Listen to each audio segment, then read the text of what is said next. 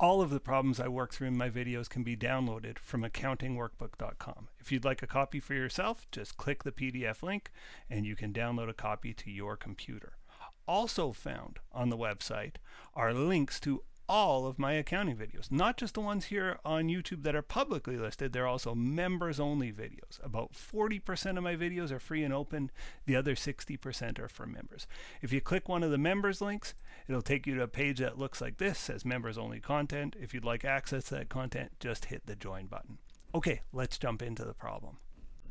Let's take a look at problem 8.1a. This problem has us doing a sales budget as well as a schedule of expected cash collections. You'll see the sales budget, pretty simple thing for the accountant to do, much harder thing for the marketing manager or the forecaster to figure out what the sales are going to be.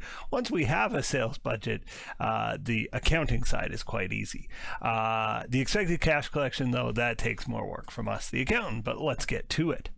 Baker Company shows the following estimates for unit sales for next year. So they're estimating in quarter one, they're going to sell 11,000, 12,000, then 14,000, and in quarter four, 13,000. A quarter is just a 3-month period. So quarter one would typically be January, February, March, then April, May, June is quarter two, then July, August, September is quarter three. October, November, December brings us quarter four, and there is our year. So the company expects to sell goods at $50 per unit. Prepare a sales budget. So all we're saying is convert these unit sales into dollar sales. That's a fairly straightforward ask. Let's do it. All budgets are proper documents that are going to take a 3-line title, the name of our company, Baker Company, the name of our budget. This is a sales budget, and for the period ended. So we have a few in this course that are for the quarter or for even the month. This one is for the year, though. For the year ended, and it tells us the end of the fourth quarter is December 31st. So December 31st. Okay, so we've got a nice title.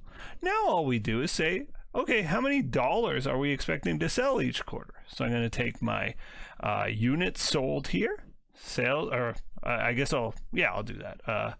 My sales in units, and I got Q1, Q2, Q3, Q4, and total. And I'm just going to list them out. So 11,000, I guess instead of total, we'll call the column for the year. 11,000, 12,000, 14,000, 13,000. Okay, so adding those together, 25 and 25, it's 50,000. We're planning to sell 50,000 units. We're going to sell them at a price of $50 each. So 11,000 times $50, 12,000 times $50, 14,000 times $50, and 50,000 times $50 is going to give us our sales revenue, sales in dollars. Our estimated or our budgeted sales revenue in quarter one is going to be $550,000. We are anticipating we're going to sell $550,000 worth of stuff in quarter one. In quarter two, it's 600,000. In quarter three, that would be 700,000. Quarter four, 650. And for the period, that is $2.5 million for a year. Dollar signs across the board and double underlines underneath the bottom line. So there's our sales budget. Not a lot going on here for us to do as the accountant, right? We take the sales in units, we figure out what that means in terms of sales in dollars. Now, a much more useful thing is to figure out when are we going to get our money, because if I know when the money's coming in and I know when the money's going out, I'll know, you know, am I going to run out of cash? Do I have excess cash I can pay out as a dividend? What's happening with my money, right? Because if you run out of money, you are broke. And so we're obsessed as accountants with when are we going to see our money. So let's read on in the question. It says additional information. The company expects to collect 70% of sales in the quarter of the sale and 25% in the quarter following the sale. So in other words, if I sell stuff in January, February, and March, quarter one, I expect to collect most of that money in January, February, March. Probably the things I sell at the end of March, I won't get till April. So that's 25% of the money is going to come in the quarter following the sale. And 5% of whatever I sell, I just don't see the money. The customer goes bankrupt or fights the bill, doesn't want to pay. For some reason, I don't see the money. It says the company's beginning accounts receivable was $125,000, all of which was expected to be collected in the first quarter. Prepare a schedule of expected cash collections. Okay, here we go. We need a 3-line title. Name of the company, Baker Company. We need the name of the schedule. So it's a bit longer. Schedule of expected cash collections. And again, this is for the year ended.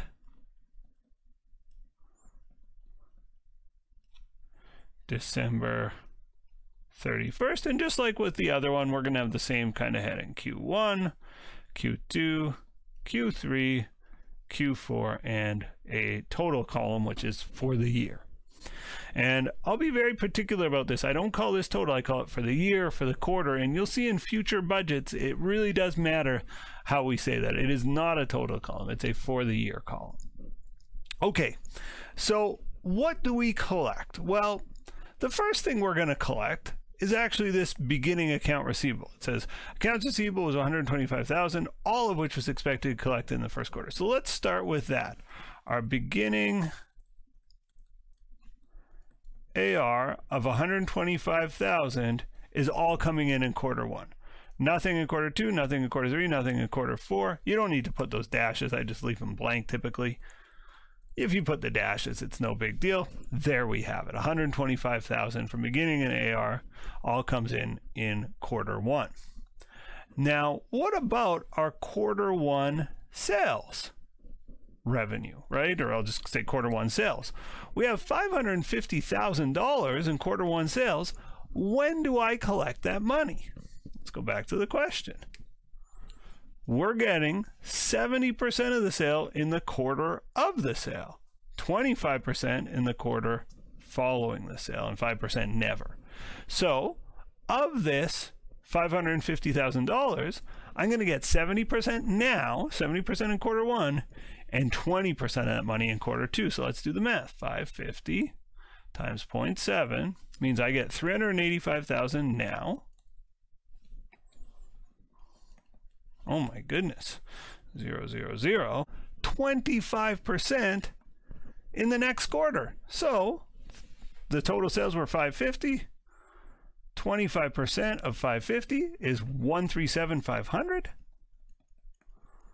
That is how much of quarter one sales get collected in quarter two, 25%. 385 plus 137,500 gives us 522,500.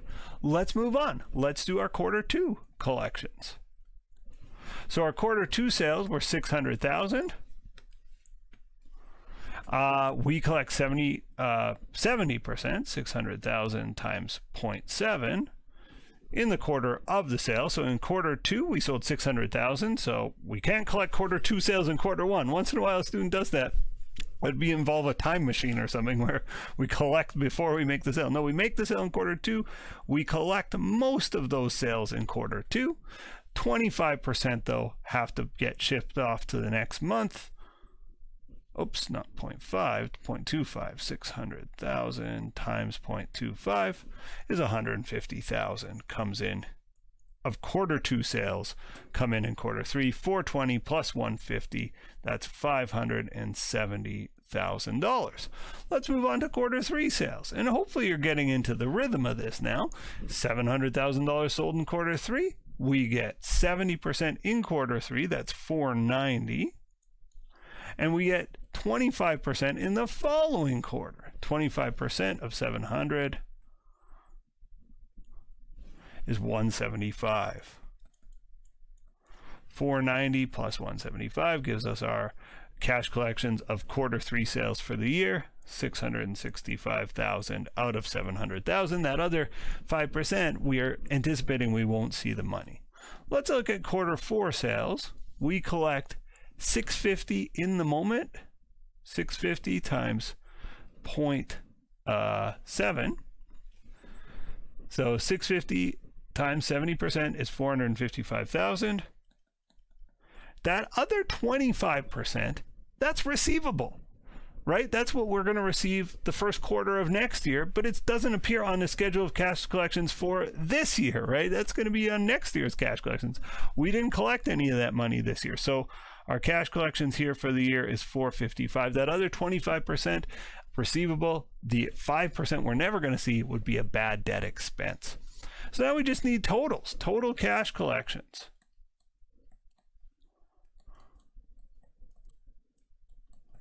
In Q1, we collect 125 plus 385. We collect $510,000.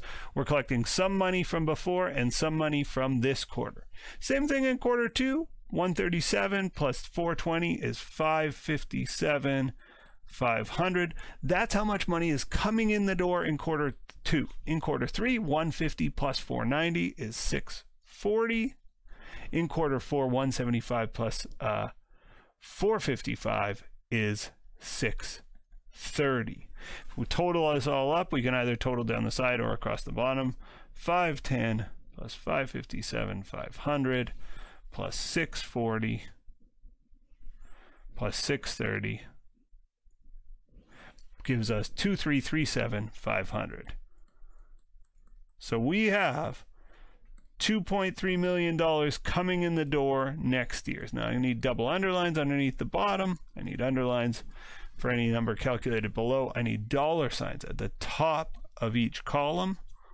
So the first number in each column gets a dollar sign, and the bottom line gets a dollar sign. Lots of dollar signs to go around on this one. And at that point, I've prepared a good schedule of expected cash collections. And again, just to give you the context for this, this company will prepare a schedule of expected cash collections so it knows when its money's coming in. It'll also prepare spending budgets to know when it's spending that money.